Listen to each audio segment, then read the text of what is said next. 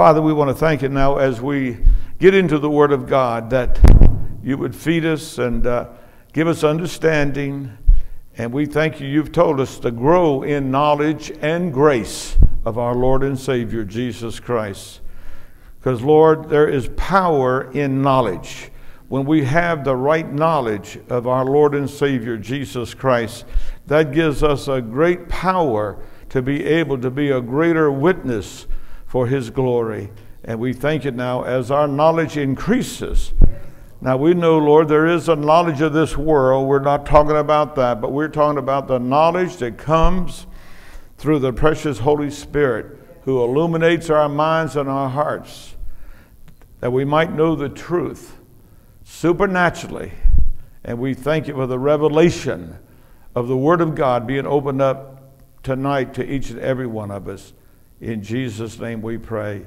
Amen. You know, we've been studying on the book of Revelation, so we want to cover that a little bit again tonight. And Susan and me, we're in chapter 21 now, so we only got one more chapter to cover. And we try to stay ahead of my teaching. But I want you to turn, believe it or not, to Romans 11:25 to start with. Romans 11:25. Most of us know that there are people that sort of believe that God is through with the Jews. And of course, we know if you read the Bible, you'll find out that that's not true. And so let's read that. Are we ready? It's up on the board. Lest you be self-opinionated, wise in your own conceit, I do not want you to miss this hidden truth and mystery. Well, I wonder what that could be. Brethren, a hardening insensibility has temporarily befallen a part of Israel. To last, now notice this, to last until the full number of the ingathering of the Gentiles has come in. Someone is saying, well, why is it taking so long for the Lord to come? Well, He's not going to come until the full number of the Israel, of the Gentiles, come into the kingdom of God. Now, everybody see that up there? Okay. If you see that up there, then that's very important for you to remember. Now,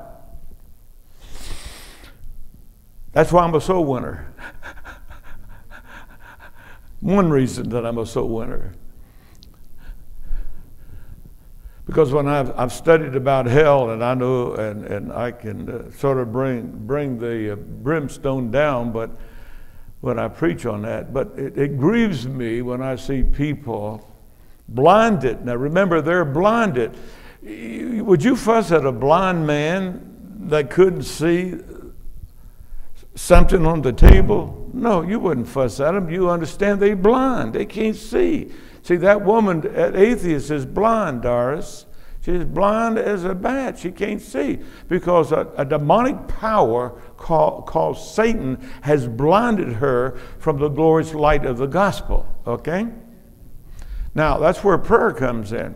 That's where we come in and we bind those spirits of darkness, and we ask that the Holy Spirit would move in now and show her the truth and illuminate her mind of the glorious light of the gospel, see. So we were once blind, we were once lost, we were once all atheists in a sense, but God got through to us, and He'll get through to many others too. Now let's finish reading that. What we see in there is that Christ will come back, but He won't come back until when? Somebody tell me. The full number of the Gentiles come in. And the Jews will be blinded up to that point. So there'll be a point when the full number comes in, and the rapture will come, and then God will turn His attention to the Jews, and the tribulation years will begin, and the 144,000 Jews that will be saved, the two witnesses that will be in Jerusalem witnessing to the world, because the world will see them on TV. Many souls of Gentiles will come in during that period of time, and many of the Jews will also be saved during those 7 years tribulation. Now, those 7 years tribulation is the last 7 years of Daniel's 70th year. So God has to fulfill them, okay? Now we go back into the scriptures, and in fact, I want you to turn, if you will, to Acts chapter 1, verse 6. Acts. All right, there it is on the board. Now, Jesus is in his resurrected body. He's talking to the disciples. He spent 40 days and 40 nights with them in his resurrected body, teaching them a lot of different things. Now, they didn't know everything, because revelation is an unfolding thing. We have a lot of revelation today that our forefathers didn't have. 70 years ago, no preacher could get up and say that the Lord is coming back anytime soon. Why? Because Israel was not back in the land. But since Israel's back in the land, we can boastfully say, and they've been in there for 60 or 65 years now, and we see all that's happening over there now, right before our very eyes, and yet very few people are moved by it and don't understand it. But that's all going to be moving into the tribulation years. Christians are losing their heads. A lot of the Muslims are also losing their heads. That's all part of the system of the Antichrist in place. So, what we see here now, in the Jewish mind, I want to show you the Jewish mind in Acts chapter 1. Or there it is right there. Now Jesus is speaking. So when they were assembled, now you find out when they, who's they? The disciples and Jesus were assembled. They asked him, that is the Lord Jesus Christ, in his resurrected body there, okay?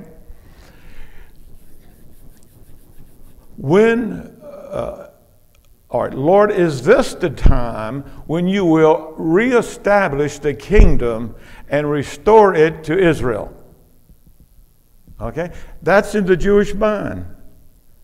And right on far after that, it was like that, because Peter had to have a vision from heaven to wake him up of this sheet coming down and these unclean animals, which really basically is symbolic of the Gentiles, because to the Jewish mind, Gentiles were dirty. In fact, no, that's us, Gentiles. We were dogs. Now, see, that was in their mentality. Peter got that 10 years back, and remember, he went to Cornelius' house, and the Holy Spirit fell upon the Gentiles, and they spoke in tongues just like us. So they had to get their act together themselves, because a lot of that back teaching had to get out of their mind, where God could put something new into them of what's going to be happening in the near future. Okay? Now look at that scripture again. They asked this question: when will you reestablish the kingdom and restore it to Israel? Okay? All right, now let's go to Revelation, all the way over to Revelation chapter, you can go to chapter 4. Excuse me. And let's briefly recap some things here. So we want to go to Revelation chapter 4, verse 1. Now, as you go through 2 and 3, Revelation 2 and 3, when you go through that, you will see that Jesus is talking to the churches. Remember the 7 churches in Asia? 7 churches. Some folks believe that John started those churches. But those 7 churches, Jesus began to talk to each one of those churches and talk to them about, well, you've got this down pretty good. You're doing okay here. Now, over here, you're not doing too good. And so he revealed to them some of the areas that they weren't doing too good in. And so he was bringing to their memory that they need to come up in some areas and quit this and here you're doing good. I recommend and commend you for this. You're doing great. So all of those churches, that's what he did, okay? Now those churches, and they say it is a symbol or a type of the churches down through the years up to now. And so we'll see those same characteristics, bad characteristics and good characteristics in a lot of local churches today. But also it comes down to the individual. When you read about those 7 churches, you'll see certain things. You know, that's me. I need to ask God to help me in that area. See, it's not a matter of him condemning, but it's a matter of him revealing something in our lives where we can correct it and ask the Holy Spirit to help us to correct that. See, when you look at it that way, it's so simple, and you don't have to pick up condemnation because God is for us. How many of you know our Heavenly Father is for us? He provided salvation for us. So we got to know that God is on our side. And if he brings up something in your life that should be corrected, he will give you the power to correct that. Now, I teach in this church how you do that. And if you have any questions on it, ask me, and we'll be glad to go through the scriptures, and I'll show you 1, 2, 3, 4, how you do it. I can show a person how to get saved. I can show a person how to come certain habits. I can show a person how to come certain inward. You know, people think because outwardly they've conquered it. No, you haven't conquered it until you conquered it in your heart. See, God looks at the heart, you know. And you might not be committing adultery, but your heart is constantly committing adultery. Or you might not be gossiping, but in your heart you're gossiping. You follow me there? So he cleanses the heart. God is, once we get cleaned up on the inside, then we're free. Okay? But he don't condemn us because those are bad things. Okay? He just points them out that we can deal with them, you know? Okay, so in chapter 2 and 3, he deals with the churches. Now, when you come to chapter 4 in Revelation, we're going to read verse by verse in that. You don't hear anything about the church anymore in Revelation. It's the saints. Okay, remember that. It's not talking. So from there on, the church is not on the earth. And that's how one of the reasons how we know that. And let's go with verse 4 now. Chapter 4, verse 1. All right, here we go. John is speaking now. Remember, John was caught up, and here's what. After this. Now, notice what it says. After this. What is this? After this church age, then I looked, and behold, a door standing open in heaven. All right? And the first voice which I had heard addressing me, that is John, like the calling of a war trumpet, said, "Come up here." Well, we know the church is caught up with the Lord. So most Bible scholars believe that that is actually talking about the rapture of the church. In other words, John is a type of the church.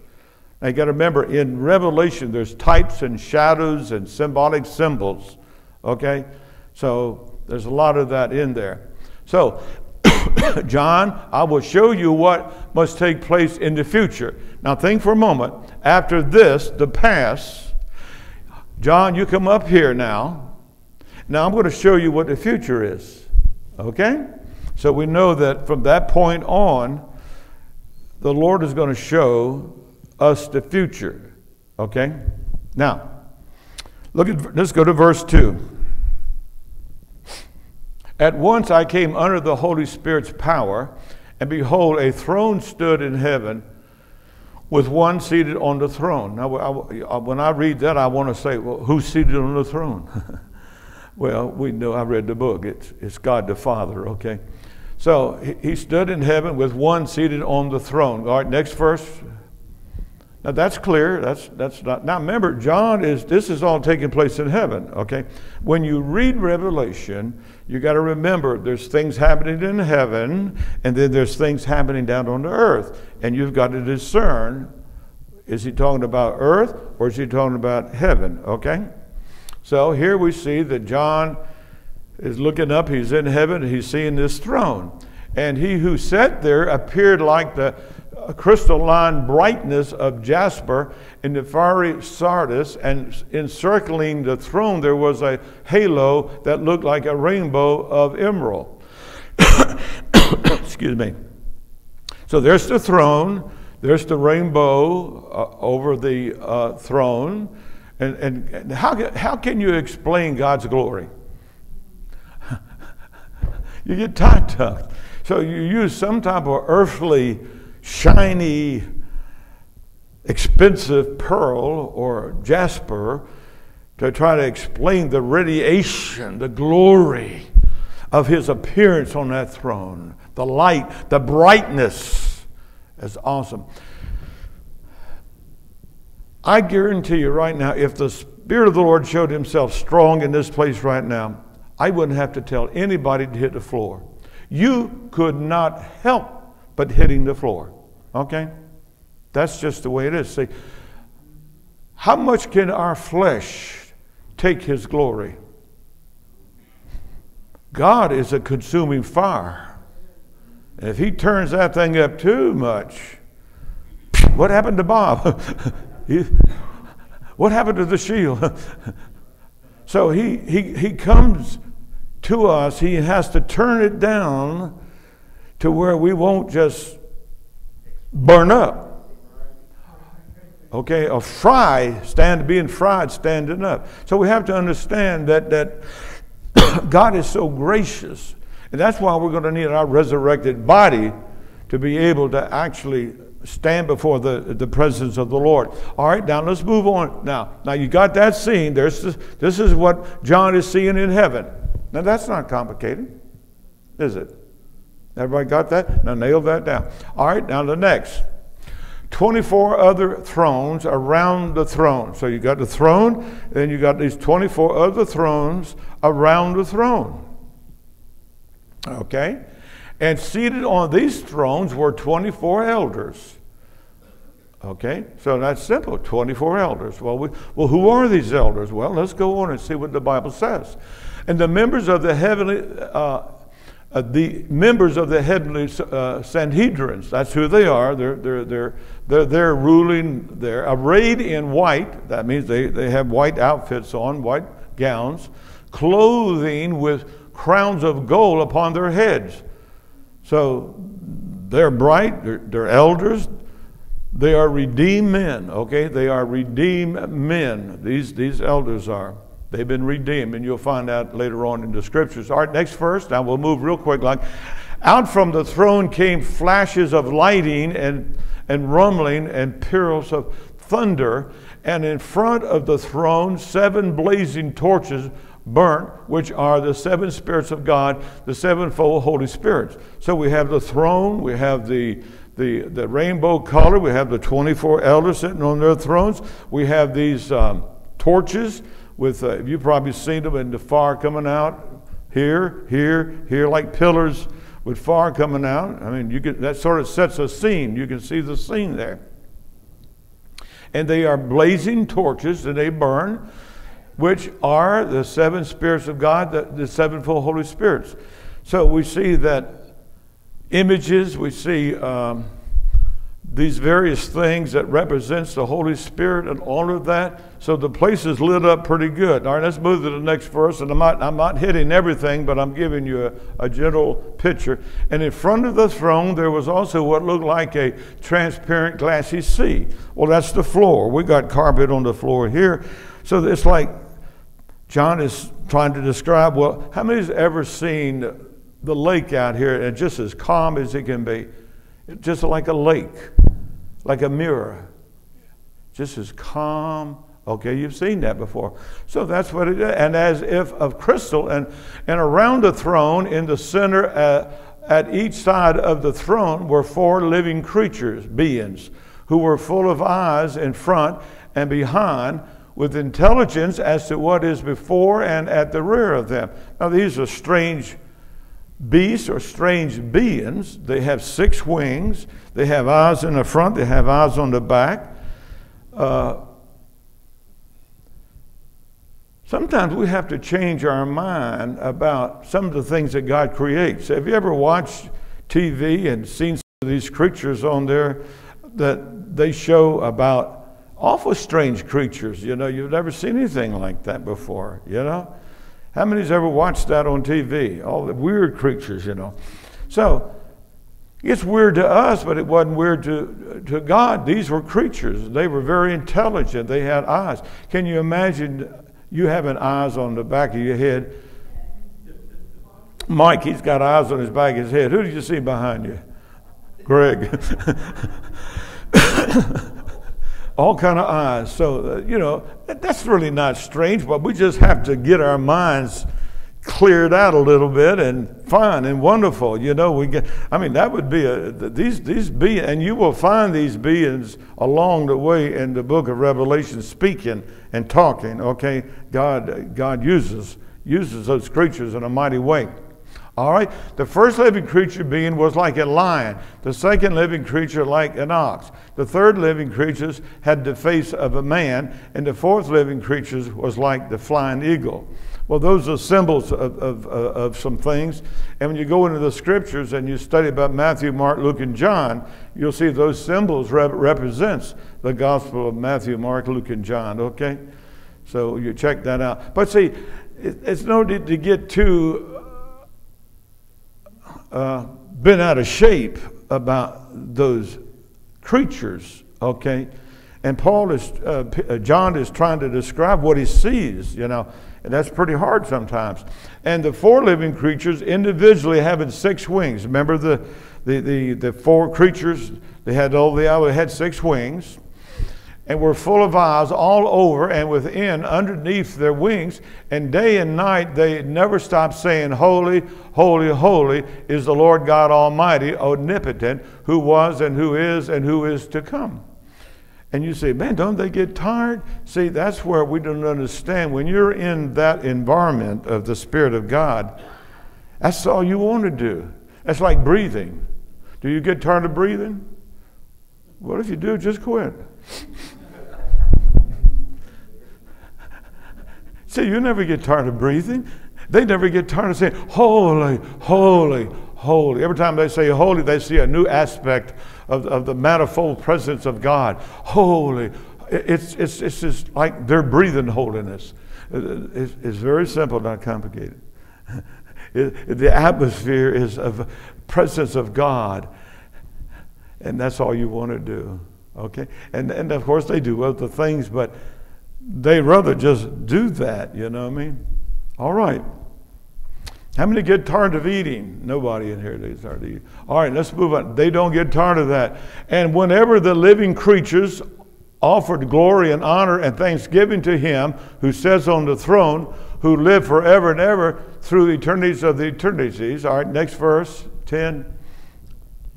The 24 elders and the members of the heavenly Sanhedrin, that was the 24 elders, notice they got in on this thing too. The Holy Spirit really got rich. And all of a sudden, what did they do? Well, they sat in their chairs and said, that's pretty nice, isn't it? No, they fell prostrate before him who is sitting on the throne, and they worshiped him who lives forever and ever, and they throw down their crowns before the throne, crying out, next, "Worthy are you, our Lord and God, to receive the glory and the honor and the dominion, for you created all things. By your will they were brought into being and were created."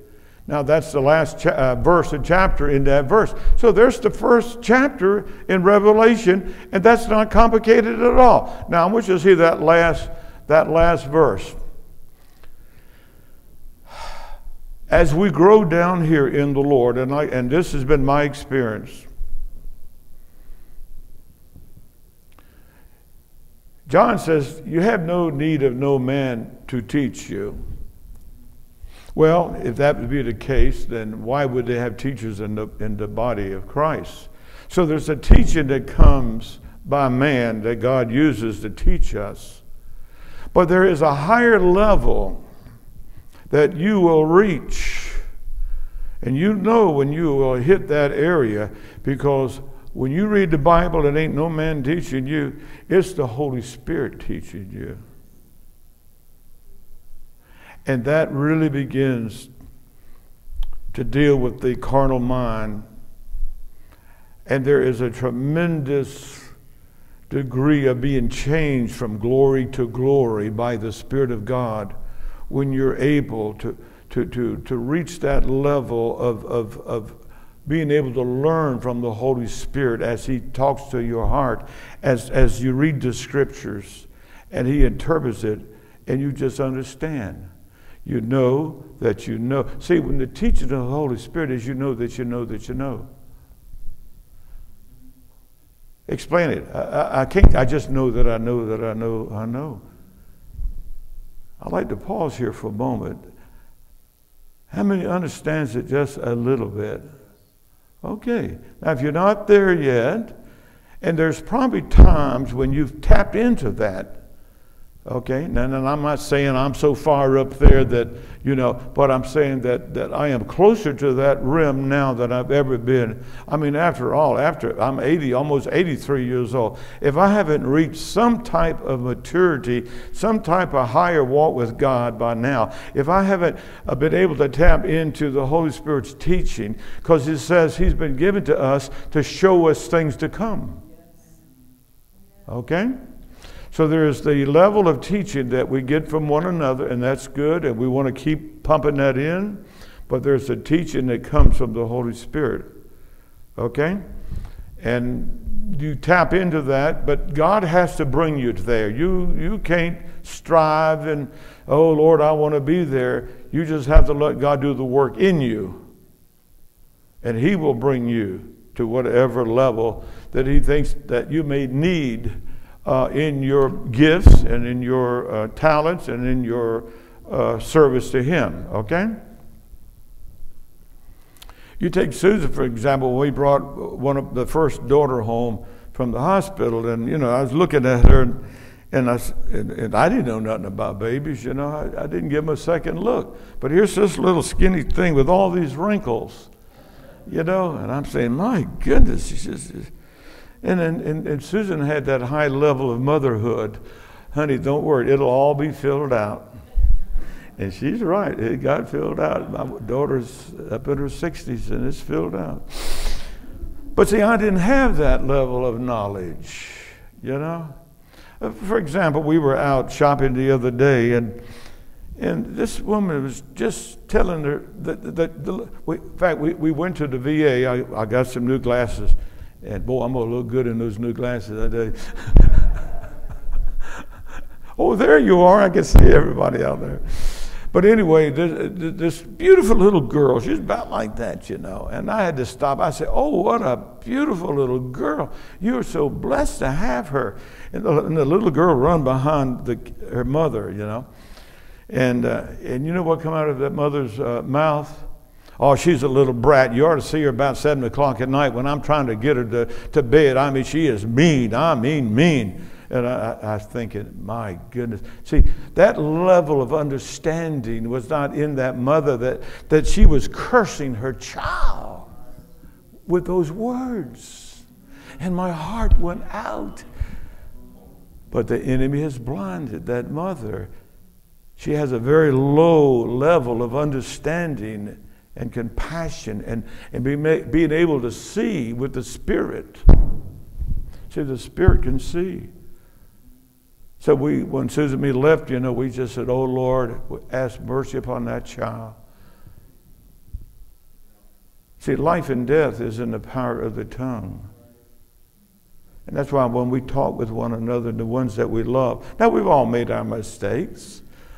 In fact, when God began to shine the light and bring me up to a higher level of understanding, I went to my oldest daughter into her house, and I sat down and I said, honey, I want to apologize. I said, I didn't have any knowledge of how to raise a child. And I said, you were our first child. And usually most people make their mistakes on their oldest child. Not all the time, but because you don't know. How many mothers in here really knew how to raise a child? Some of you didn't. Just drag them along. Shut up and sit down. And we destroy the child's emotions. We destroy the child's personality. Well, I'm going to get off of that. But anyway, as we grow and mature and gain knowledge and grow in knowledge and grace of our Lord and Savior Jesus Christ, He brings us up to a higher brim of understanding, comprehending, wisdom. It's like you know that you know that you know. You begin to know people after their spirit. That's what Paul said, 2 Corinthians chapter 5. I think it's about verse 14, 15 or somewhere right in there. He says, I know no man after the outer man no more, but I know every man by, I even know the Lord Jesus like that. So there'll come a time when you'll know the Lord Jesus like that. And you may already, I don't know. But so it's exciting to grow and mature in the Lord. All right, so here we go. We finish that. Why? Worthy are you, our Lord. Now, they knew that by revelation. I mean, it's to receive glory and the honor and dominion. Now let's take that and apply it to ourselves.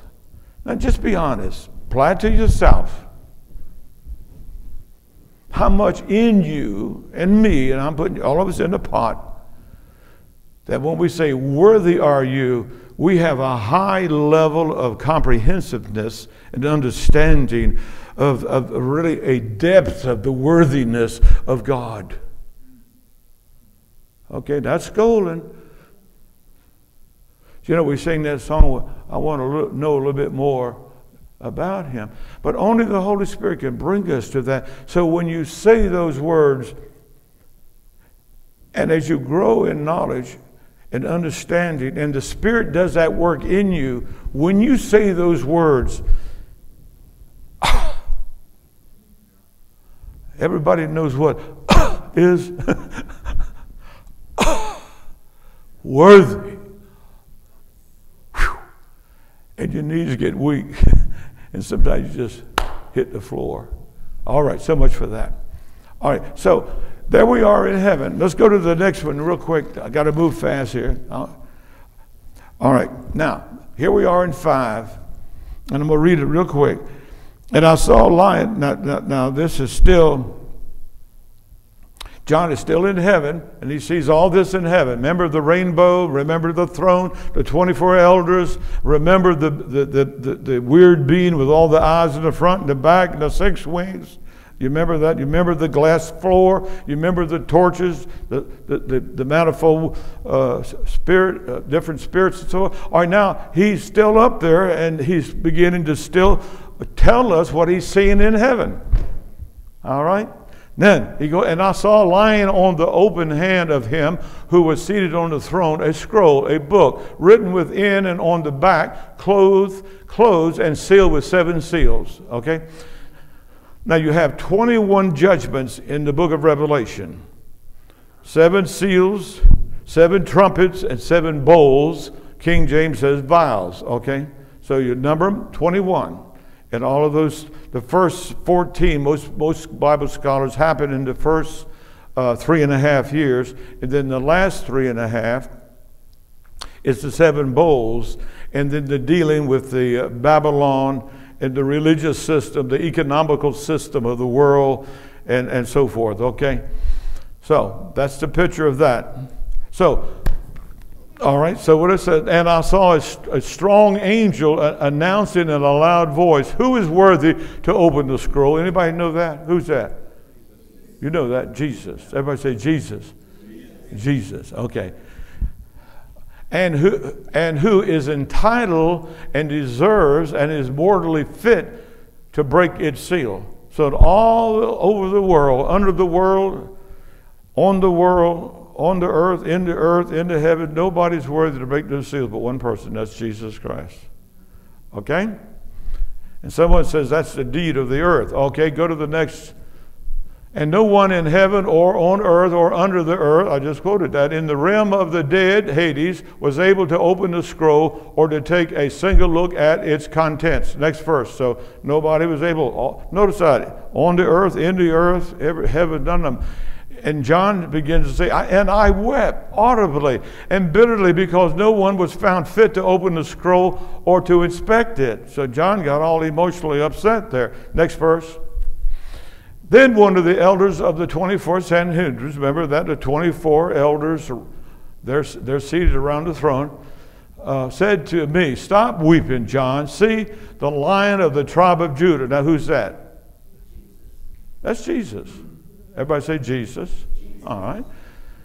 The root source of David has won and has overcome and conquered. He can open the scroll and break its 7 seals. Okay? So there's the scene. There we see the scene. All right. Now, when he starts opening those seals, certain things begin to happen on earth. The 4 horsemen and all the different judgments of God. But we're still in heaven right now. And there between the throne and the 4 living creatures, beings, and among the elders of the heavenly Sanhedrin, I saw a lamb. Now, who's that? Jesus. All right. I saw a lamb standing as though it had been slain. He had been. With 7 horns and with 7 eyes, which are the 7 spirits of God. Now you try to say, well, no, don't worry about it. Just move on. And because you're going to get a picture of it, all right, there's some things we don't understand unless the Lord showed. Now, I could spend some time on that, but I don't think it's necessary right now, because you can get all bottled up in that and then lose the understanding of the overall picture. Okay? So we just say, well, I'll put that on the shelf right now. With 7 horns and with 7 eyes, which are the 7 spirits of God. Well, it explains a little something there. Well, I thought there was only one Holy Spirit. There is, but there's many manifestations of the Holy Spirit. There's many aspects of His mannerism, His way of doing things, His character, His everything, many. All right, and the 7-fold Holy Spirit who had been sent on duty far and wide into all the earth. So basically we know that that's the Holy Spirit. He has many gifts. He has everything He needs. He is God Himself. So He is supreme. He's almighty. He is God. Okay, next verse. He then went and took the scroll from the right hand of Him who sat on the throne. Now who? Now wait a minute. He, capital H. So Jesus went and took the scroll from the right hand of Him that's sitting on the throne. Who is sitting on the throne? God Almighty, the Father. So, He's sitting on the throne. Now, this scroll has words on the front page. It's just like your Bible here. I have words on this side, and I have words on this side. So that's the way that scroll was up. All right? So, Jesus went over and took the scroll from His Father's hand, okay? And when He had taken the scroll, the 4 living creatures and the 24 elders of the heavenly Sanhedrin prostrated themselves. Now they're going to have another revival. They're going to have another worship service before the Lamb. Each was holding a harp, lyre, or guitar, and they had golden bowls full of incense, fragrant spices, and gums for burning, which are the prayers of God's people, the saints. So that's very simple and clear and not complicated. So they're up there worshiping God, and all of this is taking place. Okay, next. And now they sing a new song, saying, you are worthy to take the scroll and to break the seals that are on it. For you were slain, sacrificed, and with your blood you purchased men unto God from every tribe and language and people and nation. And that's our Lord and Savior, Jesus Christ. And they were getting just worshiping Him and singing. Okay, next verse. And you have made them a kingdom, royal race, priests to God, our God, and they shall reign as kings over the earth. Now, who is that? That's us. He's redeemed us. Now, notice, God, Jesus Christ, has made us, them, a king. We are a kingdom, a royal race. We are a royal race and priests to our God, and we shall reign as kings over the earth. Now, you always wanted to be boss? This will be your opportunity. I tell you, once you're a boss, a couple of years being boss, can I just be a worker? Can I just sweep the floor? The pressure. How many know what I'm talking about? Some of you do, some of you, okay, don't worry about it. But listen, God has a plan. We're going to rule and reign with Christ, not only through the millennium years, but in the new heaven and the new earth, in glorified bodies. Now, brother, that's something to shout about. Okay? All right, let's go to the next verse. Then I looked and I heard the voice of many angels on every side of the throne and of the living creatures. I see all this is up there now. Remember, I built the picture now. There's the throne, everything we see up there. And the living creatures and the elders of the heavenly saying, and they numbered 10,000 times 10,000 times thousands of thousands. And they had a tremendous praise time praising God. Now, boy, that must have been mighty noisy up there. All right, we see that? All right. Now, what do? They're saying in a loud voice, deserving is the Lamb who was sacrificed to receive all the power and riches and wisdom and might and honor and majesty, glory and splendor and blessings. Now, we need to stop there for a moment. Sometimes, and remember, I'm human. Everybody say, Pastor Bob's human. Thank you. Ask Susan, she'll tell you. Sometimes you could muster up an amen if you had to. You ever been there? Let's be honest. But see, there's where that new revelation knowledge comes in of what he's done for you. Who he is. He chose us before the foundation of the world to be his church. He chose us to reign and rule with him throughout eternity. He chose us and redeemed us. And so when all of that knowledge that you have comes in and it begins to filter through your being and your mind and your soul, it's like, wow, Lord, how great you are. Let me put it this way, if that doesn't excite you. You go to the mailbox tomorrow, and there's a check in the mail. You open it. $1 million.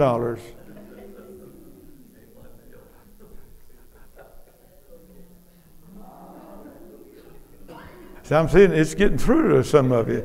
Look at it. I saw some expressions. I saw some emotional life there within you. I mean, Susan! Look at here. We got $1 million. Oh, my goodness. Now, what are you going to do with $1 million? In my mind, I mean, everybody would have a little bit, you know. I'd give Mike 5. No, he'd get a big check, I tell you that. Everybody, I would share. See? Some people say, I don't know nobody in this place. That's why you ain't gonna get no $1 million. See, relax, Bob.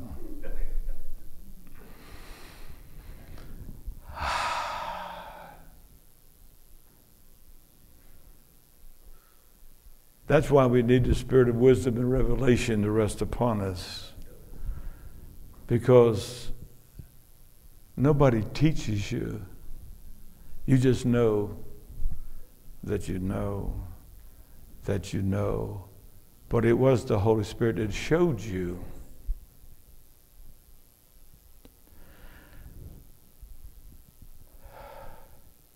I've often think about the prophet's servant. You remember the prophet's servant, and I mentioned him quite a bit. You know, one morning he gets up, he's yarning, and he sees this mighty army of the natural man out there surrounding him and the prophet. He runs back, he said, we're surrounded. And the prophet said, Lord, open his eyes. Only the Lord can open our eyes. And let him see how many's with us how much more is with us than them? So he goes back out there, and he sees this great host of mighty angels. Thousands upon thousands of 10,000 angels. I imagine his faith went up just a little bit, don't you? And then he looked over to those other little troops and said, "Oh God, have mercy on them."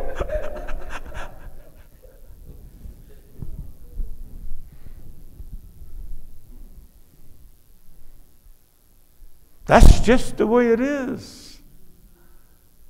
When we connect onto God. Okay, let's move on to the next.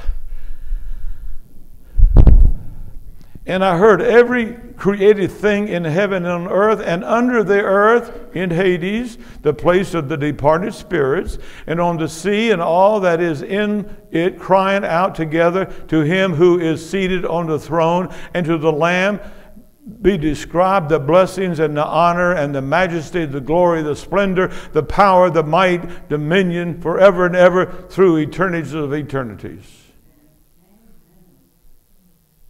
And you never get tired of praising him. Just like you don't get tired of breathing or eating. Well, you get full just a little bit. But you can't wait till that next meal the next day, But and that's good. God made food to enjoy. Just think of what our mouth, the taste buds. You ever praise God for your taste buds? I tell you what I could do. I could blind every one of you, and I could put a plate. Now, he doesn't know it, but in this plate, and he's blindfolded, and in this plate is ice cream. Now, we know it, but he don't know it. And I give it to him, and he tastes it. Could you tell me what it is? You could too. You could by just a taste. Yeah. Okay, he's with me now. All right. Then I put a piece of chicken on the plate. You blindfold. Yeah, that's chicken. That's fish. I don't have to taste. I can smell. That's fish. See, well, that's where our spirit is. When it grows and gets robust in God, you can sense these things. I can go into a church and tell you it's legalistic. Just my spirit talking to me, letting me know. Same thing if I went in your house and you were cooking fish. Fish. I don't see it. I smell it. Cooking ham. Collard greens. Cabbage. Puts a good odor in the house. See, these things that we have that we don't ever see, and yet they tell us things. We have the knowledge. That's chicken. That's more chicken. That's another chicken. Sausage, ham, all by those taste and smell. Powerful. Well, our spirit is more powerful than that, and we can discern. Okay. Did we go through that yet? Yeah. All right, what's the next verse? That's 14? That's 13. Got one more verse, right? Willie? Yes, sir.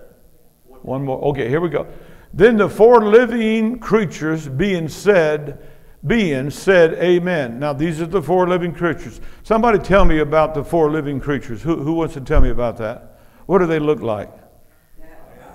Okay, eyes all over in the back, and wings. Okay, weird-looking creatures. Then the four living creatures being said, Amen, so be it. And the elders of the heavenly Sanhedrins prostrated themselves and worshiped him who lives forever and ever. All right, and all this is in heaven. And this is all in the book of Revelation. Where's the earthquakes at? Well, we'll get to that. But you see, now we're thinning that down, because from chapter 4 to 16, actually, Revelation 16, the tribulation period is over. From 4. So you could say 4, 5, 6. Let me put it this way. I'm sorry. From 4 and 5, then 6 to 16 is the tribulation period of time. Now after that it talks about the Babylon, the commercial system, the spiritual system, the Antichrist, and some things. Okay, and so you'll see that there. So you got this time of these different things. Now we got about 6 minutes, and let's go to the verse. That was 6. Let's go to verse 7. No, that's, wait a minute, 4, 5, 6. I'm sorry. We've done 4 and 5 now. Now we're on 6. Then I saw, as the Lamb broke open one of the 7 seals, and as if in a voice of thunder, I heard one of the 4 living creatures call out, "Come." Now the 4 living creatures get involved again, and one of them says, "Come," talking to John. Now the Lord has got the scroll, and now he's beginning in this chapter 1. He's going to start opening up these seals. Let's move to the next verse. And I looked and saw there was a white horse whose rider carried a bow, and a crown was given him, and he rode forth conquering and to conquer. All right, that's your Antichrist. Now what you need to remember is this. Anything that I say, and it turns out to be different, I'm big enough to say, okay, thank you. It won't upset me. Okay? Okay. But I've studied this for 50 years. I'm not saying that I'm pinpointing everything, but anyway, you understand what I'm talking about. Because see, the revelation is a process, little by little. And I didn't learn all this one time either. It took years for me to comprehend and research these things out and hear other men speak on it and read and study and commentarian and all this thing.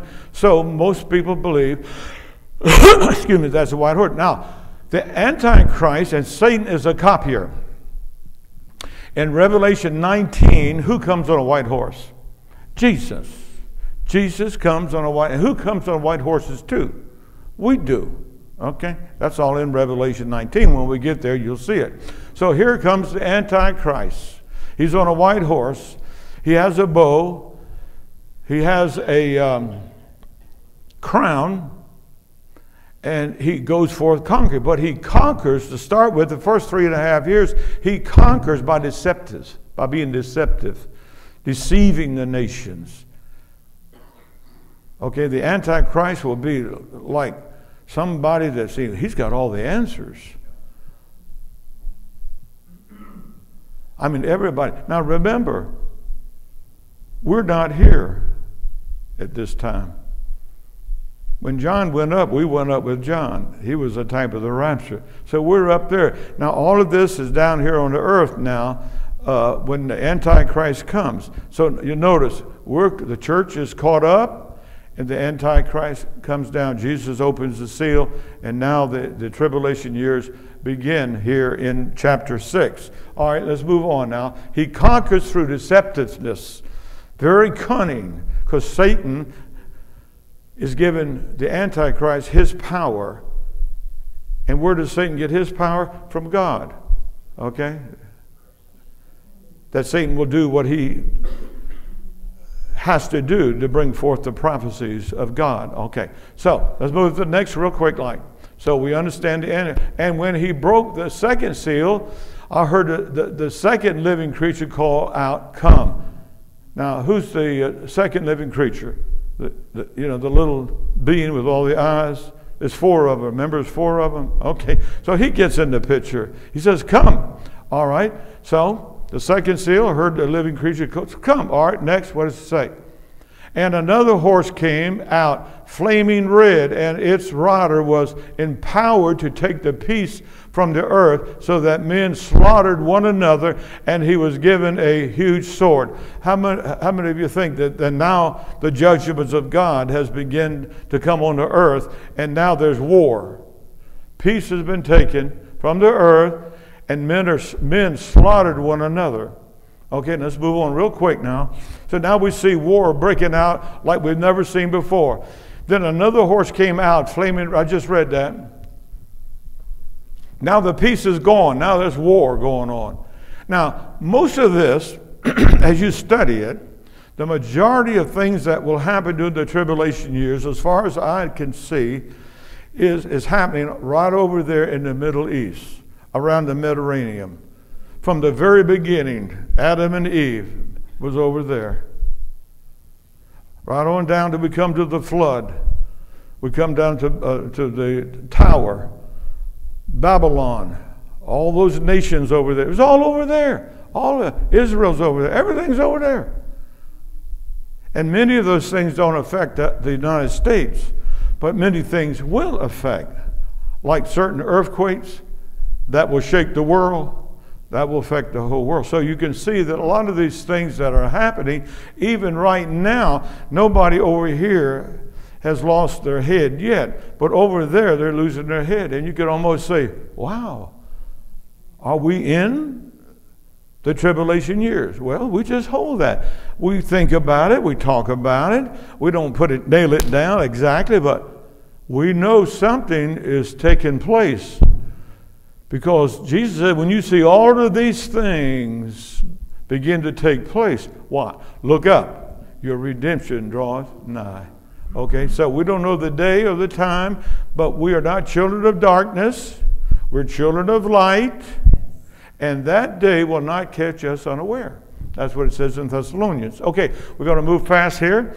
So now, when he broke open the third seal, I heard the third living creature call out, come and look. Now, the third living creature, remember there was four. This third one gets it, says, and I saw, and behold, a black horse, and in his hand the rider had a pair of scales and balance. Now, notice this.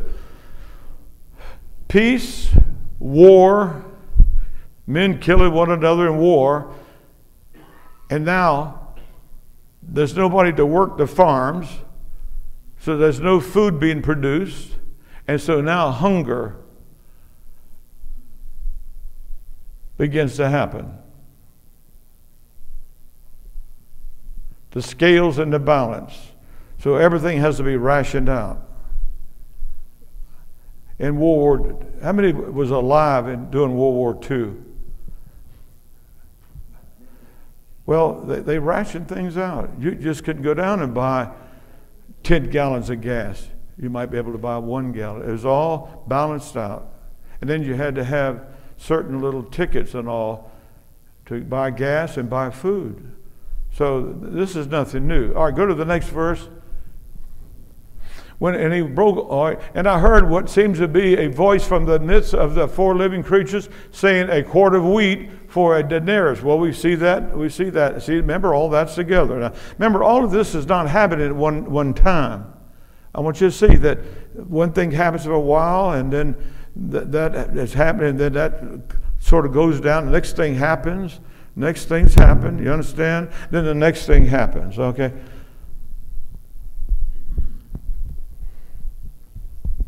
Now, some of the things happen all at one time, but you got to see that in both ways. All right.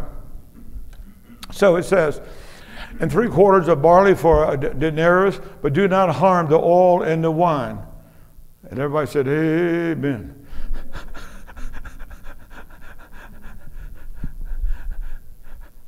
That's dainty food. None of the kings want you to bother that, that's for us. Well, okay, so we'll just leave that right now. I don't have time to go into it. It goes run out of time. Go to the next verse now. Next verse. And I heard what seemed to be a voice from the midst of the four living creatures saying, I've already said that. Next verse, 7. When the Lamb broke open the fourth seal, I heard the fourth living creature call out, come. So the fourth creature got involved and said, come. So God is not one of shows partiality. He let each one of them have their turn. You see that? All right, next verse. So I looked, and behold, an ashy pale horse, black and blue, as if made so by bruising. And some say it's like a green horse. And its rider's name was Death, and Hades, and the realm of the dead, following him closely. And they were given authority and power over a fourth part of the earth now, to kill with the sword, and with famine, and with plagues, pestilence, disease, and with wild beasts of the earth. Okay? Now, why is God allowing all of this? First, this 7 years is the fulfillment of Daniel's 70th years. Okay? All of it's happening over there. And the Jews are involved in what we call Jacob's troubles. Okay, they're experiencing that, but it's affecting the rest of the world also. All right, go to the next verse and we'll close. I know the time has run out. And when the Lamb broke open the fifth seal, I saw at the foot of the altar the souls of those who lives and has been sacrificed for a heaving to the word of God and for the testimony they had borne. Now, who are these people? These are people, remember when they started killing people with the sword? These are people that, as we go on with this, and we'll close here, but as we go on with this next Wednesday, we'll see that these people are the people during the tribulation years that believed in Christ and stood firm and testified that, and the Antichrist had their heads cut off. Just like that's happening over there right now. Either bow your knees to Allah and deny your faith, or your head's going to roll. And a lot of them, their heads are being rolled. You see it over there right now, happening right now. So, are we in the tribulation? We close.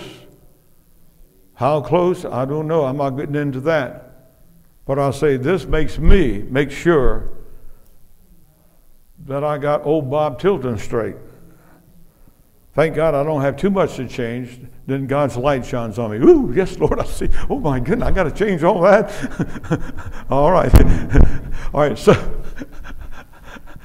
so we'll leave it right there, and we'll talk about those people up there, and we'll see them later on as they're resurrected in Revelation chapter 20, verse 4. So let's pray. Father, we thank you tonight for a little insight in heaven and what's going to take place. I went over this lightly because we've already covered some of it.